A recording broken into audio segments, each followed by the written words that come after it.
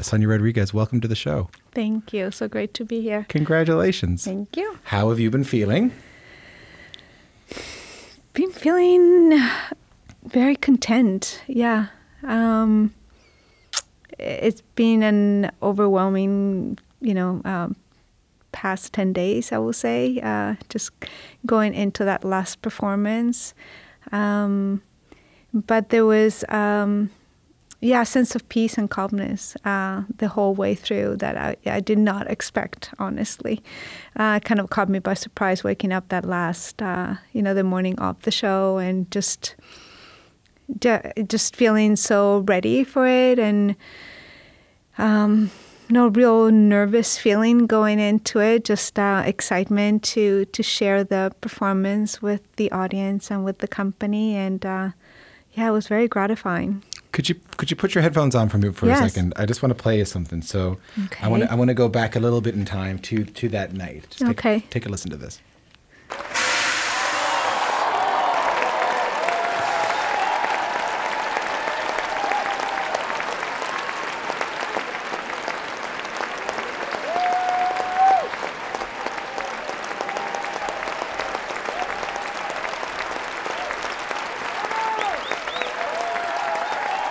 So that right there, you can take them off. So that right there is a recording of the curtain call of your last night. You're high-fiving the other people in the cast. Yes. The ticker tape is streaming down all around you. And I can't get over the ovation that you're getting there. How was that? What was that moment like? I'm just trying to take it all in and not get distracted by anything, really be in the moment. But I think my whole day was about that, from beginning to end, was to make sure that I was really present, not have any distractions and just absorb it all. And so what did that absorption feel like? What does the absorption feel like when it's over, when the applause is coming in? And I don't want to say it's sort of symbolic, but it is sort of the big applause. Yeah.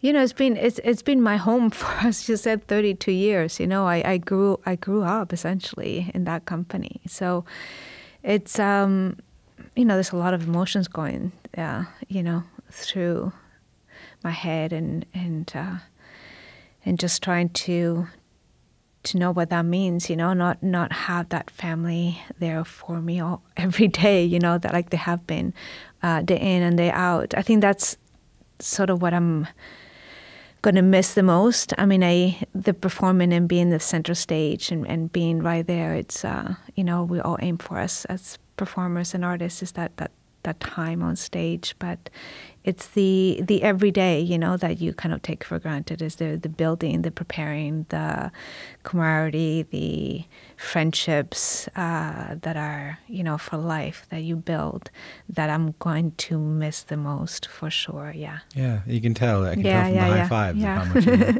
Yeah. Why did you choose this role of all the roles for the last one?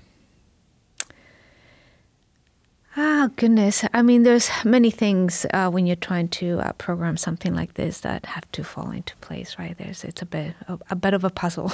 Like something like this, like something like the last role. The last role and how that fits into a season as well, that has many other pieces, not just me, to take into consideration. But this particular ballet was checking a lot of the boxes that I was looking for. So I wanted to have my last performance to be a full-length ballet. I wanted to have the company on stage with me. That was really important.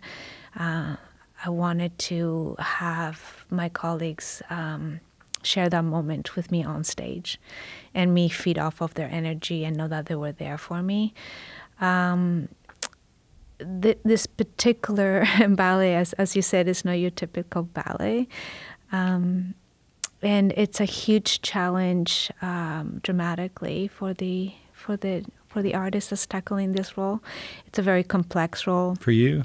Yeah, and it's one of those roles that I think needed to come into the repertoire at the time that it did for me to be able to tackle it. I think you need a certain maturity as an artist and as a person to even start to comprehend what this woman is all about and how to go about it.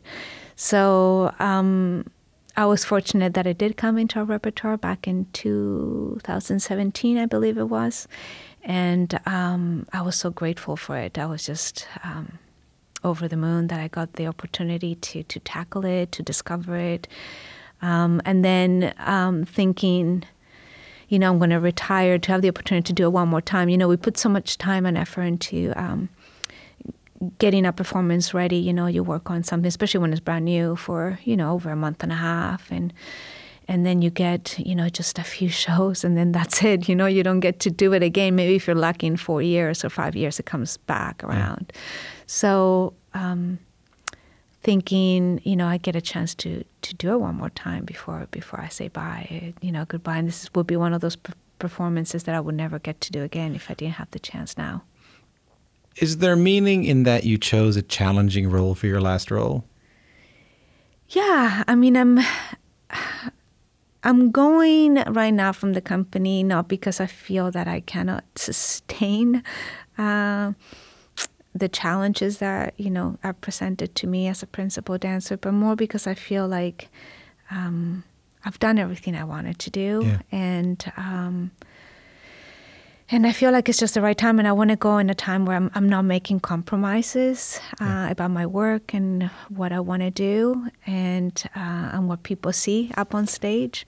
So yeah, I wanted to go with something that was challenging physically, emotionally. I love roles that are, emotionally demanding and that they take a lot of homework on my part to discover and that allow me to have to be fully present in the moment, to live from beginning to end. I love the journey of going through the life of a character on stage. So there was just a lot of things, about Blanche that, were really special to me and that I wanted to experience one more time. What made you start wanting to dance in the first place? Oh, gosh. It was a while ago. How old were you?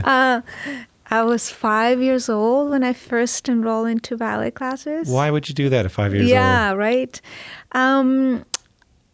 So I had seen a performance of Swan Lake on television. Where were you living at the time? In Madrid. Okay. Yeah.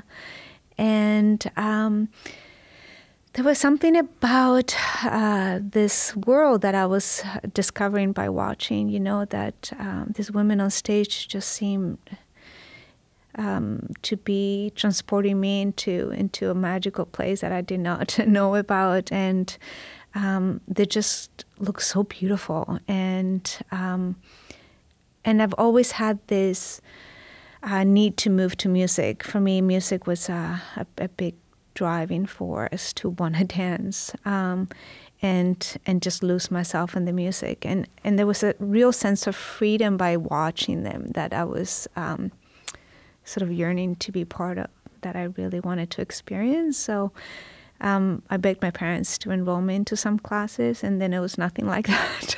It was nothing. The experience did not match my expectations. You were expecting a certain amount of glamour and beauty. Just, I think, a sense of, as I said, freedom and movement that, was very contrived. Yeah. It was just, I was not getting the same sort of, experience that I thought I was going to. And so, honestly, I did not really enjoy it that much. But I stuck with it. Did you have a natural aptitude for it? I don't think at 5 you can say that, no. Okay. It's not like piano. Like with piano, you can, and a lot of music instruments, you can find that people have a musical aptitude. Yeah. I mean, no, and I didn't even, I think at 5 I see some pictures of me. It's not like I had like a crazy physique either. Yeah. You would go, oh, wow, But yeah, it just sort of slowly took over my being. I think by the age of 12, I definitely knew that that's what I was going to be, that I was going to be a dancer. Yeah. You auditioned for the National Ballet on Valentine's Day. I did. 17 years old? 17, yeah. So I had won a competition in Italy, and the head of the jury was Miss Betty Oliphant, who was the director of the National Ballet School at the time. Yeah.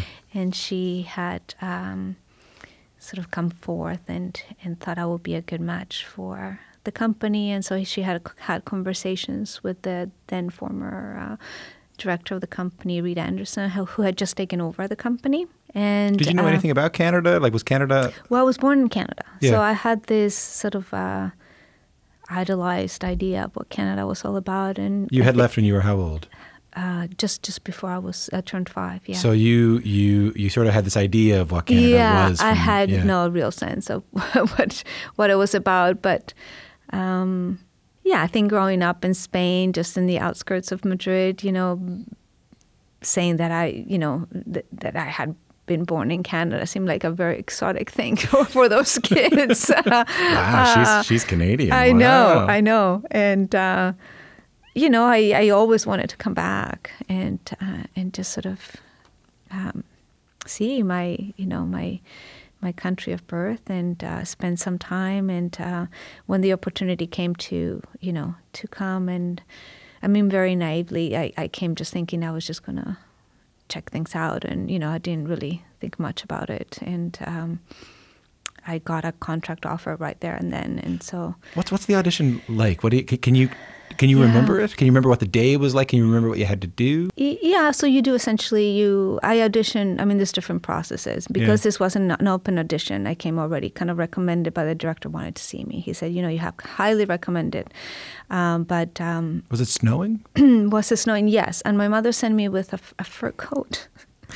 I'm not sure why at 17 I'm showing up to Canada with a fur coat. I'm imagining you walking into the audition with a fur coat on. That's so glamorous. No, I didn't show up. I think I knew better than that, but I did show up at back then the O'Keefe Center to watch one of the performances with my fur coat. Yes, but.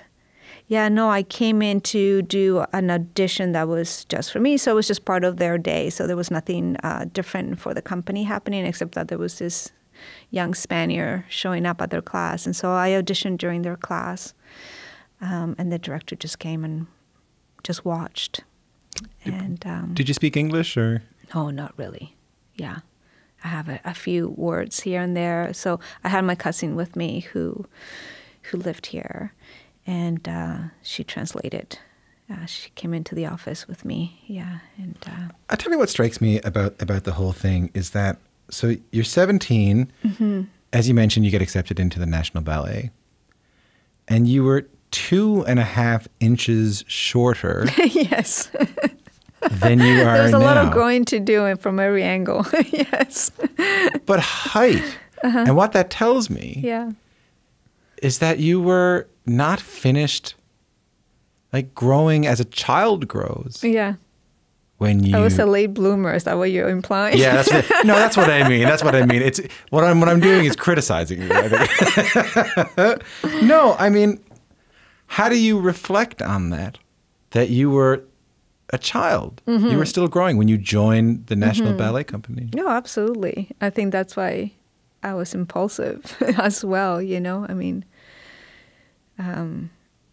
as you grow older, you start thinking of other things. But when you're 17, it's like, yeah, great. That sounds like a great idea. I'm going to move to Canada. You just don't think much, At least I didn't. I was really going on impulse. And the company was an incredible company. Of course, I had done some research. I didn't just show up not knowing anything. But it had an amazing repertoire that I was really interested in. And... my parents felt somewhere comfortable letting me come here because I had family. So it was really far from home, but at least I think they felt comfortable that I wasn't on my own fully. Yeah. And for me, it was just exciting. But, it all hit pretty hard within the first month, of being here. I was extremely homesick and had terrible headaches from trying to concentrate so much, just trying to understand what people were saying all day. Yeah. I just smiled a lot, and think I was likable, so that was nice. I think the company was very welcoming. I was the youngest at the time when I first joined, and I would have never thought that I, set roots fully here. But 32 years later, I'm no expert on ballet, as we talked about before you came in, but I am a great fan of it. Like, and it's sort of like sports to me, in that I don't always know what I'm watching, but I always am quite moved by it. So when I was doing research for this, and when we were doing research for this, one thing we kept on coming across when it comes to your work is that, now how do I say this, that you would bring, not that you would bring parts of yourself to every role, but every role and character sometimes felt like it was reflective of something inside of you. Yes, I think that's a good way of putting it. I don't like just doing steps for the sake of doing steps. And when it comes down to particular roles, I really try to come in open-minded, as a blank canvas physically, but also with no sort of prejudgment of who I'm going to embody, and really try to understand from every angle who this character is. And then what I find so rewarding is that I always learn something about myself, by tackling the various roles that I do and trying to understand who they are. So that's part of the job that I love so much, is that I feel. Do you have an example? Yeah, I always find that, there's always sort of similarities and it's hard at times. But I find tackling certain roles that are very character-based, that are very much about humanity, and that it becomes a little bit of a therapy in a way for my own life, and it just, it comes at different points in where you're at in your own life, and so it rings to you. The truth rings to you a little bit different depending on where you are. But how do you mean? Oh gosh. Well, when it comes down to relationships, how maybe there's a character that's going through some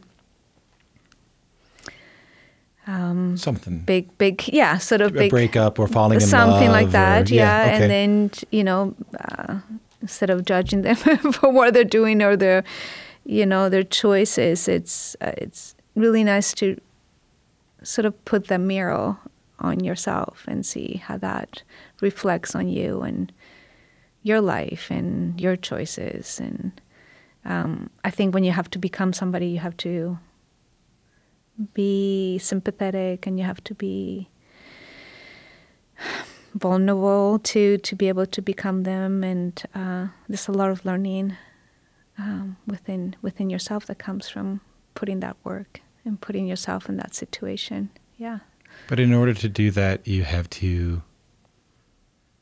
Well, I guess I'm reflecting on something you said earlier. When I was asking you about the last show, a couple of times you said the same thing to me. You said, I just wanted to make sure I was present. I wasn't thinking too much about everything else that was going on. And I guess it made me think about how challenging that must be in ballet. It's something I struggle with even in this work, but I'm sitting down and chatting. I'm not having to do unbelievably challenging physically movements, timed with music, with a company. Has that been a challenge for you? Well, that's what I strive for. I mean, sometimes it is a little bit challenging, but I think that's what's so beautiful about, or what I love so much, is the fact that I can do that. I can,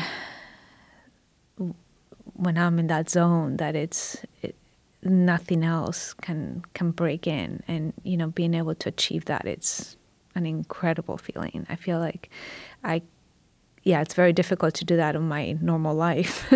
I feel like there's always something distracting me from something else, and to have those moments where you can just be, it's almost like a sense of meditation in a way. It's a real escape from everything, and not because you're living something else so fully, but that's what I strive for, and it's not always, Yeah. there. And Most of the time it is. And it can't be, it must be something that comes with time. Like, I'm sure when you're first starting, you're so scared and you're so worried about your steps. It's hard to be present in the moment and the actual performance of what you're doing. Yeah. I'm sure it comes with time. It does, absolutely. And experience and confidence in yourself and your abilities, yeah. But even then, it's not always like that. I mean, I had some performances where, I was in it, I was performing and everything else, but I didn't feel like I was fully immersed. I felt slightly detached, and, I find myself just going, come on, no, like, and for the audience, it would be exactly the same because you wouldn't know. But for me, on a personal level, it's just not quite where I want to be. Sometimes, that happens. You don't know why, but there's a little distraction, and could be the energy from other people as well, or just takes a little bit longer. But I was so grateful that my last show was, from beginning to end, honestly, just the journey that I was hoping for. Yeah, I think what it also is the work, and I'm trying to figure out how to ask you this now too. So most professional dancers retire at what? 30 odd, goodness. right? Yeah, it depends. I think, there's so many things that make somebody retire from this profession. Obviously depends how much you've accomplished and how do you see your future, and but yes, that's a pretty good estimate, I will say. Right. So I've been around a little longer. Is that what you're trying to say? What has to be? You're taking the words right out of my mouth here. What has enabled you to last so much longer in this business than most of your, if not all of your contemporaries? Virtually all of your contemporaries. I love it. That's one thing. But I'm sure they love it I too. haven't lost. I feel like. Several things maybe. I've tried always to be really open to exploring anything new, so I try very hard not to create barriers for myself. I feel like other people already do that in this job. And so I try to really come into my work ready to explore new things every day. And with that, even within just working on my technique, but also just exploring new ways of movement, working with different choreographers, just be really open-minded to any possibility and see where it can take me. So I find that challenging. I find it very rewarding. It makes it exciting for me because I never feel like I'm not growing or I'm not changing, I'm not evolving, right? Which is, I think, if you get to that point, then it's like, well, what am I doing here? So it's easy to get to your 30s. Yeah. And sort of feel like, well, I've done... a little boxed in, maybe, or, yeah. I've done all I can. Yeah, exactly. And that never... No, I was also fortunate, and I don't know if it's maybe because I put that energy out there, but that I had the opportunity to work with lots of different choreographers and explore a lot of different things. And one thing is to say I want to, and another thing is to actually have the opportunity. They come in and they either want to work with you or they don't. It's not like you get to choose. So that's always kept me challenged and felt alive. My colleagues inspire me every day, honestly. Like I feel like I'm always learning from all of them. Forgive me for asking this if you don't want to talk about it. Does the physical part of the job change as you get older? Absolutely, yeah.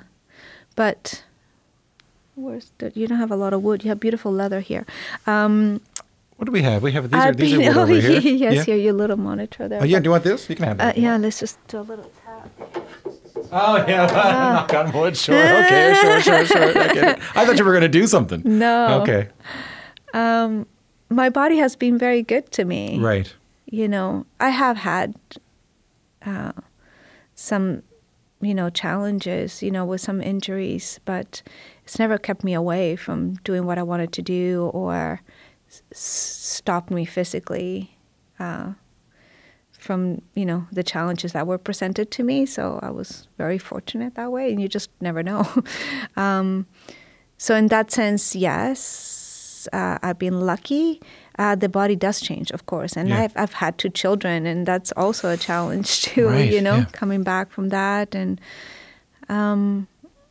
but you learn, right? Like you learn to use your tool, and you learn your strengths, and you learn your weaknesses, and you learn to embrace those as something positive as well. And I think it works in your favor at the end of the day. Want to put your headphones back on? Okay. Okay. So I wanted to play another clip here. Okay. So this is Rex Harrington, someone you spent a lot of time dancing with, Yes. who works as a ballet coach, talking about you at one of your last rehearsals for Streetcar. Had much better work ethic than I ever did. I mean, I would skip class or not commit, or I just love being on stage. And to see Sonia every day come in and set the example and be there and work, and she's there before everyone else, and it's consistent and it's every day, and that's what you need to do in order to have that career. It's a great example that she sets for the younger dancers by showing what it takes to maintain and be at that level. I mean, it's amazing. So, never skipping a rehearsal. What I hear there, and I'd love to hear what you have to say about that. What I hear there is, yes, you always want to have new opportunities, and you're looking forward to new choreographers and new creative passions, and that is what's kept you going. When your contemporaries have left the business, 10 years before. What I hear there is the work. You've never stopped putting in the work of this, which is considerable amounts of work for this. But I love the process. It never felt like a grind or anything. It never. I mean, I guess I would be lying if I said never felt like a grind. I mean, there's days that, you're just like, oh, I really don't feel like doing class today. But, once you're there, it kind of takes over. But no, I love the process. That's the thing. Like for me, the working towards a performance is as rewarding as the performance itself. Like I love the time in the studio discovering what I need to do. And I love the relationships that you build with your partner that are like nothing else, honestly, because it's such an intimate, such a trusting relationship that you need to build, in order to do your job at your best. And I find that so beautiful, to have that opportunity. So I just love it. Like I love coming into the studio and spending 6 hours working on something, like I find it so fulfilling. And finding little nuances, not just technically, but within the characters. And I just really, really love that. Are there things when you dance professionally for 32 years, are there things in life that you miss out on? Meaning in life in general? I mean, I think about that with...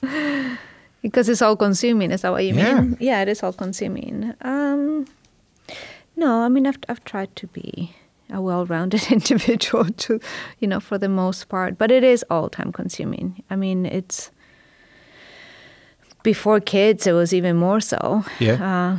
It's a profession that it's very selfish in a sense that it's all about you, and your conditioning and your needs to, to be able to perform at your best. And so it's all about, did I sleep enough? Did I eat enough? Did I, don't bother me now. Don't, it's all, so centered to doing the best that you can, and it's all about you.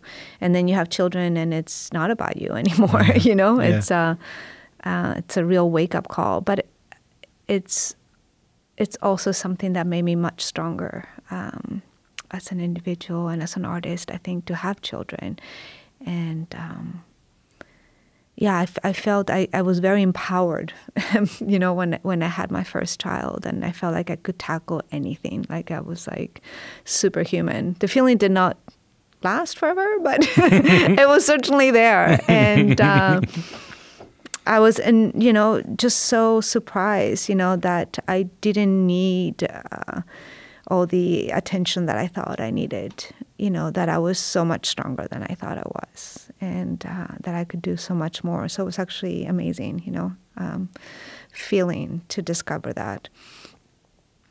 And then with the second one, even more. But yeah. I've heard you say that even though you won't be dancing, you're still a dancer. Yeah, I think you're always a dancer. What does that mean if you're a dancer and you don't dance? I think it's an identity, you know. I think it's just not a job. I think that's what I mean by that, you know. It's the essence of who you are, really. So even if I was doing another job, I will always feel like I'm a dancer, like that's who I am, really. But yeah, I mean, I'm hoping to still be able to do some performances in some form here and there. I don't plan to just disappear. Oh, you're still hoping to do a little bit, or? Yeah, absolutely. Yeah, I mean, when I say I retired, I retired from the position that I was in, and principal dancer of the National Ballet of Canada. You know, and what comes with that. But I look forward to hopefully finding other outlets and other opportunities to do projects that interest me, that, you know, catch my eye, that allow me to still discover, you know, different ways of expressing myself on stage. Yeah. You have been getting a lot of notes and messages and all that, phone calls and all that. Yes. I bet, over the past couple of days since your last show. I'll put you on the spot now. Oh, gosh. Okay. Can you tell me one piece of feedback or one note you got or one message you got from someone that was particularly meaningful to you? You're putting me in the spot. I am. One? I have to pick one? You can pick as many as you want, but I'd love for an example. I mean, there's been so many crazy sort of messages that have just touched my heart. You know, from coaches, you know, that I've respected immensely for so many years. You know, there's this beautiful dancer, ballerina that she is in charge of all the Balanchine ballets that we do, and she sets them with us. And I've known Joyce-Anne Sidimis since I joined the company. And she passed on this beautiful gift to me, where she had this beautiful card that made me very emotional just talking about all the years that we've known each other. But then she had this beautiful gift, which was a pendant that a fan had given to her back when she was dancing with New York City Ballet in 1963. The company was on tour, and some fan had not said anything, just handed it to her. And she passed it on to me as the fan that she is of mine now, and or has been. She goes, I'm passing it on to you. And I thought that was so touching and so meaningful, you know, and yeah, that was really special. But there's been so many, you know, from hearing stories of how, you know, fans first came to watch ballet and fell in love with one of my performances, and now they, you know, that's what sort of kept them going, to, yeah, just help them in their lives watching something, to, it's been really overwhelming and really beautiful. And there was also lots of messages of colleagues that are now not in the company anymore, and they were just sharing stories of, moments that we experienced together. And I felt like what was so special about that was that lots of those I forgotten, like I feel like we can only hold on to so many memories of our lives. And I often feel that so much of my life it's missing so many pieces that I haven't been able to hold on to. And so to have them share those moments that were so meaningful to them and that I was part of, and sort of gain them back and be able to relive them was such a beautiful gift, it's like I'm getting more of my life back. And it's a really beautiful gift to, take this past 3 days to just read all these stories and read all these cards and letters and messages. And it's been really, really special. Well, it's so well-deserved and so right that you're feeling this way, because, if there's one thing I've seen since the announcement of your last show as principal dancer, not your last show ever, but your last show as principal dancer, is a tremendous sense of gratitude, not just from other dancers, but from so many people just in this country, feeling so grateful to you for everything that you gave us over the years. Thank you so much. Thank you. Sonia Rodriguez just retired from the National Ballet of Canada after 32 years with the company, and we are very excited to have you back for whatever you do next. I look forward to it. Thank you for having me here today.